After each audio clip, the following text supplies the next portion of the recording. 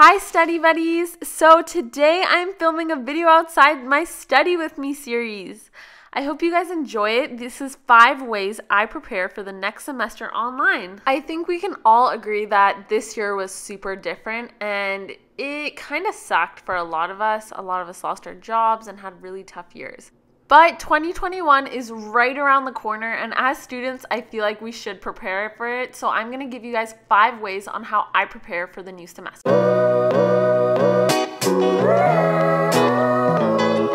Okay, so firstly, I write down my goals. Now, I know this is very cliche and all that, but by writing down your goals, you honestly remember what you're trying to achieve this year. I like doing this somewhere that I know that I will be looking at constantly or keeping it in front of me throughout the years, just because I know that if I don't look at these goals, then I'm gonna forget what I am trying to achieve, and my purpose for motivation will be lost. And it is actually scientifically proven that you are more likely to achieve your goals after you write them down. So I promise you this works. I know for a lot of people you might be like, hey, this never worked in the past, but if you don't look at the goals throughout the years, it might wear off.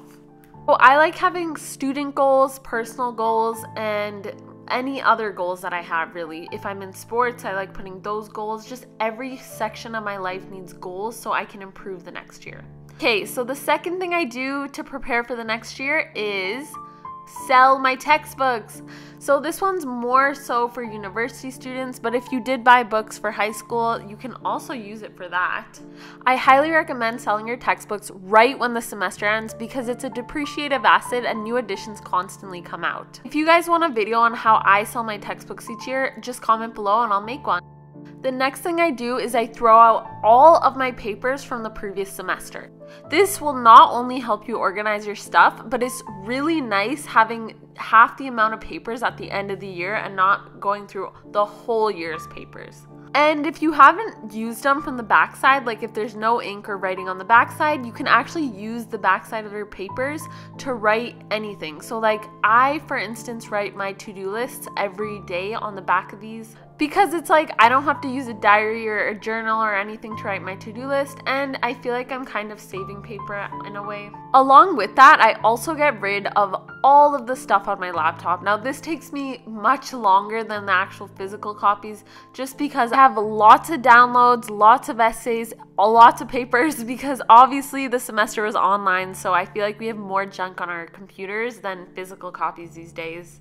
Look at that satisfying thing of emptying your trash bin once you're done. I love that feeling. It honestly feels like you've conquered so much. Okay, lastly, I make a routine. Now, a lot of people say, again, this is a cliche thing, but it honestly helps so much. And if you haven't tried it, then you really don't know how it feels. So with online school, I feel like a lot of students felt like they didn't know what to do or they procrastinated more because they didn't have a set routine or schedule. And this honestly really kept me from procrastinating because I knew what I had to do each time. And I would also add breaks and like watch TV shows in between. But this is a really big game changer that I'm carrying into 2021 because it helped me in 2020. If you guys want to know how I made it or anything like that, I would be happy to make how I make my routine video or anything like that, and comment below of any other videos you guys want to see. I love you guys so much and thank you for watching.